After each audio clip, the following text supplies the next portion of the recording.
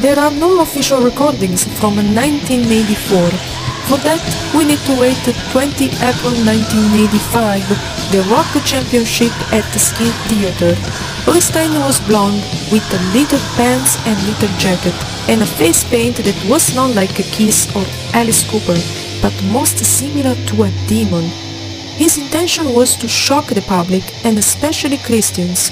His idea was similar to King Diamond, but more evil and raw. The true Mayhem start to play with a vocalist, Billy Messiah, real name Eric Nordheim, that they had met at Ronnie James Dio concert some months before. Remember, Mayhem is equal to shocking. So as you know, Holstein decides to show his ass as a way to shock. I wonder if he reached that goal.